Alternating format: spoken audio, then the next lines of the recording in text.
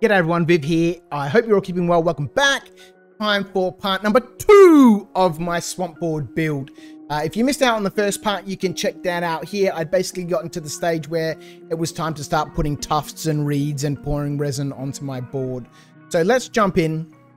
I'm using a wooden board, so I'm able to drill into my board and plant these types of reeds on the board. These were very easy to make. I made a tutorial on how to make these reeds, and you can check that out here. Basically using a straw broom that had like these weird ends on the end of the bristles. And it worked so beautifully, you know, a little bit of glue, some flock, you know, lovely tufts, very easy to make.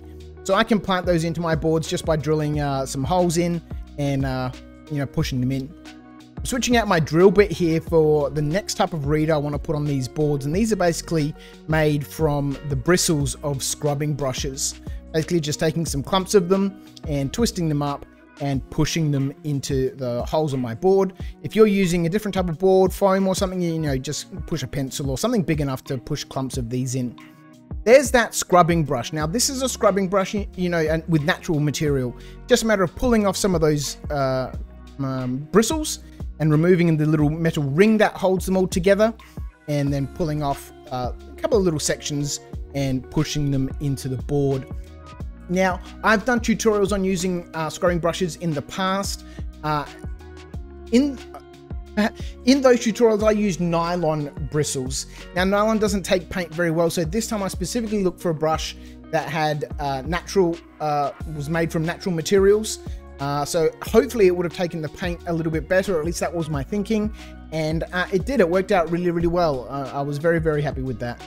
So these are super easy. You know, it's just time consuming, drilling, you know, 100 odd holes on the table, and then trim them down with some little scissors. You know, I like to make sure that my reeds are all different heights, and so in each stand I clip off little tiny sections to make sure that there's some variation across the board.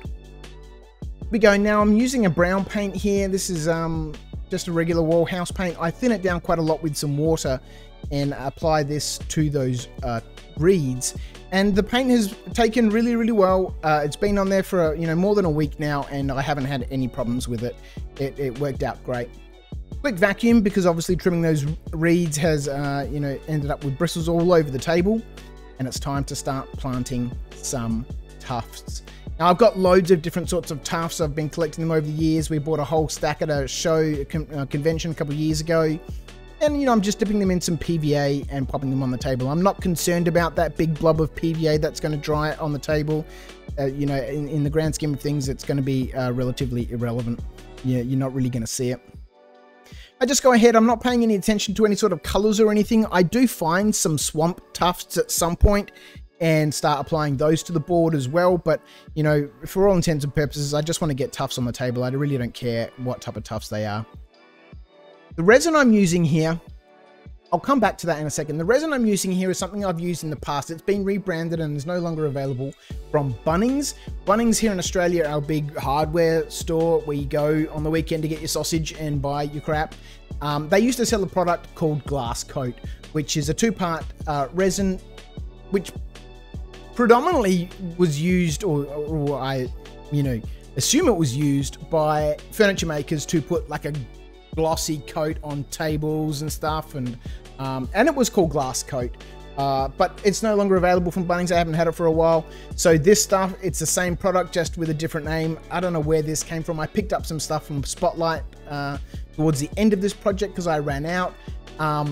But anyway, you know, it's 2 parts, you know, normally by volume. I do it by weight. I couldn't care less. I'm a rebel. And, you know, mix a little bit of paint into this. Just a little bit. You'll see I take that paddle pop stick, dunk it in the paint, and then swirl it in and pour it into the holes on my table. Now, this stuff will level itself out, but, you know, I do encourage it, you know, in different sorts of places to make sure that it gets where I need it to go. But it's a super simple process. You mix up those 2 parts, pour it into the board, and then just let it set overnight.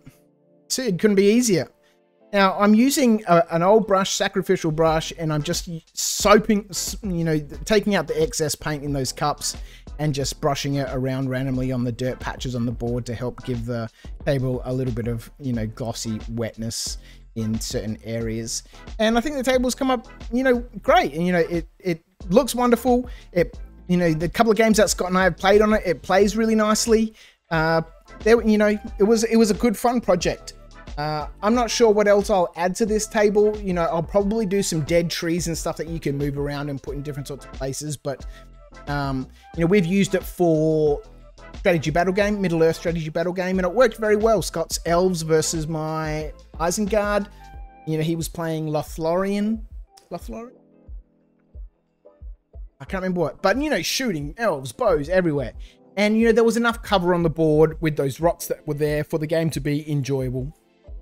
And those big pools made it difficult to move around without having to take swim tests and all that sort of stuff. Anyway, I'm rambling. It was great fun. Good project. Can't wait to build more boards. And, you know, it's something that I'm going to find more time to do because it was great fun. Thanks for tuning in. I hope you're all keeping well. I'll catch you next time. See ya.